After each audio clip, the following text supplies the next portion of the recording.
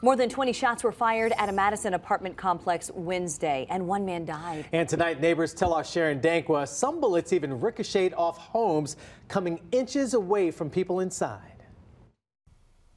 It happened right here. A woman says she looked out of her window and found a body on the ground. Now, people living in these units described to me what they saw and what they heard moments before that body was found.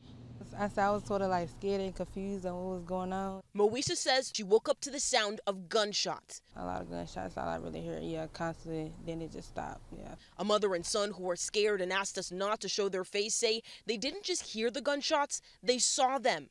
I saw like gunfire and like flashing lights everywhere. He says it looked like two people were shooting at each other. I heard one gun sound, and then after that I heard a lot of them. Okay.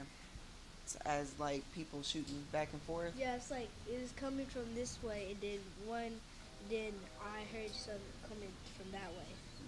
We now know, thanks to police, that 25-year-old Adrian Mosley shot and killed 21-year-old Jeffrey Hardney Jr.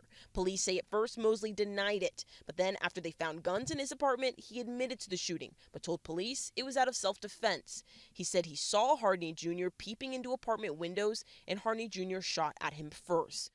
Moesha says now all she can do is wait for answers. Well, I hope that they solve this situation. Detectives are now working to find out if Mosley's self-defense claim is true. In Madison, Sharon Dankwa, WSMV 4.